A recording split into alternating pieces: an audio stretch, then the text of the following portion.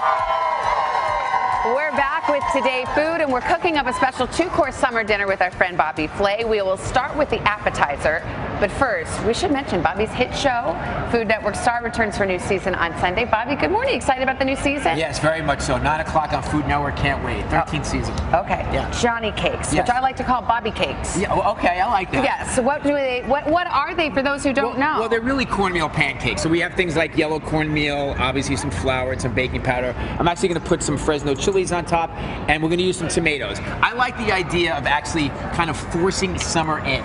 Now, I think when I think of summer ingredients, I think of corn and tomatoes first.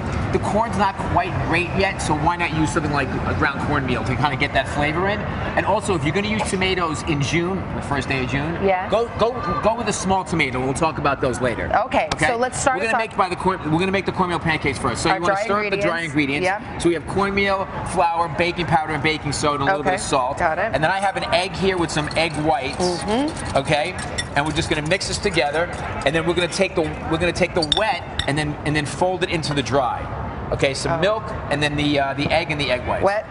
Fold in. Show us your folding technique. So you're gonna take your spatula. Yeah. Now, as I slowly start to how's my folding? Pretty good, but you want to be a little bit more aggressive. Just kind of like that. Just kind of fold it around. That's what Matt's always saying to me. Be more aggressive. Be more aggressive. Exactly, Savannah. All right, so we're gonna let that go for a while, and then we have our Johnnycakes. And the thing about these Johnnycakes is they don't need to be perfect, okay, in terms of shape. You know, if you look at some of the ones I've made here, I mean, some of them are circular, some of them are oval, some of them have shapes that actually don't have a name. It doesn't matter. We're just going to put the Johnnycakes in here, and we're going to let them cook. I like to use a cast iron pan because you get this really beautiful crust on the outside of it. Yeah, but what, you got a little oil at the bottom? Exactly. So we're going to turn these over. Yeah. Oh, perfect. Is there anything different about this type of pancake, or is this like cooking any pancake that we know? No, it's not like cooking any pancake. The thing about the cornmeal is it really gives it a really nice crust and a little bit of crunch while you're cooking them. You can serve these savory, like we're going to do today, or for breakfast as well, like maple syrup, butter, some fruits if you'd like. Can I just check in with Team Pancake over here? Go for it. It's like if a pancake and cornbread mated.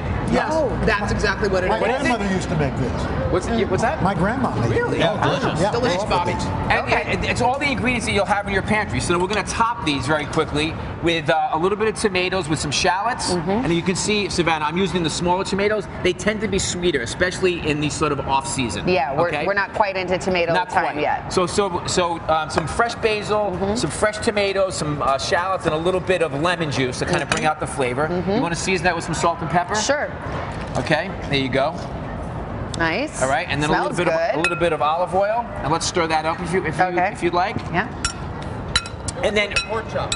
Well, the pork chop is for later, but thanks for asking. So we're going to take a little bit of ricotta cheese, and ricotta cheese. I feel like ricotta cheese. You sound like Giada. Ricotta cheese. No, I don't say it like that. Okay. Ricotta cheese, and so I feel like ricotta cheese has sort of made a comeback. You see it in a lot of restaurants now, especially on the table.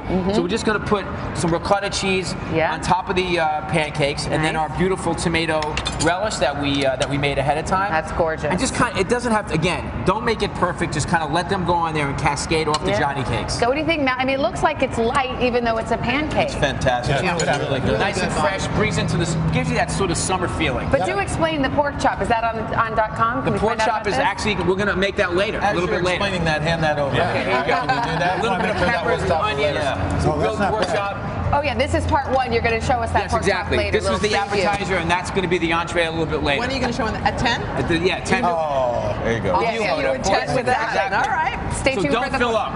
All right, you got it. Come for the Johnnycakes, stay for the pork chop. Bobby, thank you so much. Bobby. If you want these recipes, go to today.com/food.